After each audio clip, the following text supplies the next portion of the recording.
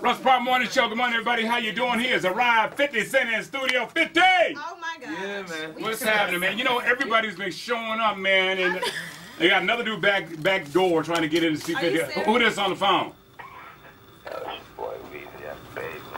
Hey, what's up, Weezy? How you doing, man? What's up, Wayne? Come through, y'all, man. I got to see 50. What up, Phil? What's up, baby? How's everything? Everything is good, man. I'm just trying to come through, man. They're not trying to let me in the back door. I can't get in. You know, actually, we only have a special guest, and you didn't get a VIP pass. You know, sorry. Well, yeah, that's why I was calling to see if I get the VIP pass. 50, man. Come on. Nah, can't help you out, man. Can you get back to us later? Maybe you can call him on your own time? Well, I guess I can try to call. I don't know, but... You tripping. 50, how you doing, man? Oh, man, I'm great, man. I can't complain, man. Well, you know what? We've been just like sitting quoting you for the last 2 days. You know, you're swinging on. See, you know, when you have a lot of money, you can swing on cats with a lot of money. You know what I'm saying?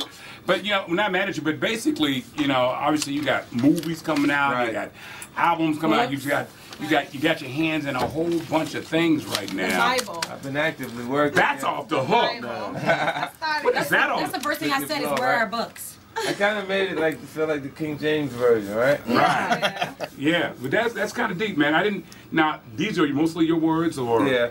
Like I actually worked with Robert since 2006 to create that book. I got a chance to read 33 Strategies of War and 48 Laws of Power, and then when I started getting into the art of seduction, I said I want to meet this guy. Right, right. You know what I mean? Because it's so different from those things that I read before, and then when I actually had a chance to meet him, it was exactly the opposite of what I thought he would be. Yeah. I don't know what. Like, he's more the research.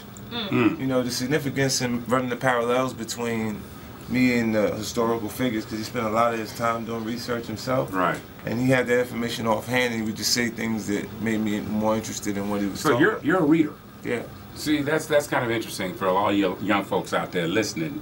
You know, 50 does more than destroy careers. He reads. But the thing is, this book has a lot of you know, it's akin to me to like if you're a reader, like The Secret, books like that. But did you follow this like 10 years ago? Were you kind of following those rules? Kind of, yeah, like in a different way, because they run parallels. It's different ways that the short to Robert's laws and the 48 Laws of Power applied to the environment that I grew up in, but the long version was something new. Right. It was all new information, you know. So, like when he said never outshine the master, you know, not to bite the hand that feeds you or the outlast me, like me being out. I've consistently said Eminem's the biggest rap artist, to make him comfortable with me, helping me be the biggest rap artist that I can possibly be. You know what I mean? So, I mean, how are you getting along with him these days? I mean, he's doing great, man. Like, and because he's at a different point in his career, where he has an interest in his personal life and his daughter. Right. Like, he didn't want to go away and then wake up one morning and his girl be grown. Right.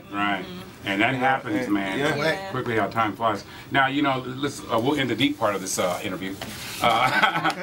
And, you know, listen, I don't know if you're still swinging on Rick Ross, but didn't you just kind of finish him off already? I just saw a video. I mean, haven't you crushed it?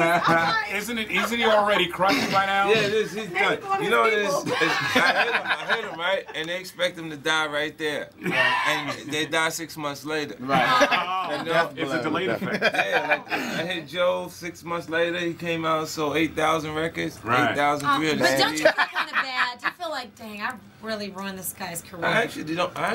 Like I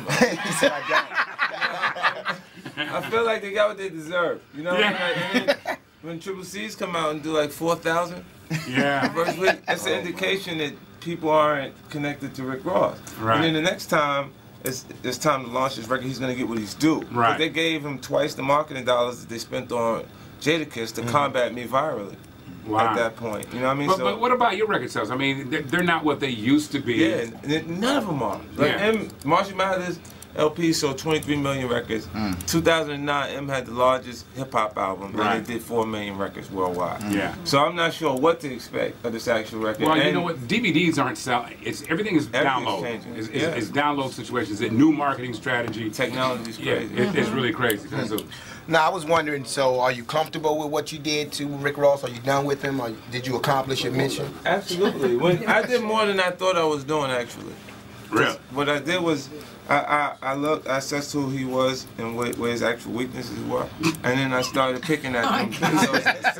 Like his baby mother. Yeah, all those things. And that was him not doing mental maintenance on people, just forgetting to actually make the phone call. So your attitude is like, if they had a career, I couldn't destroy it?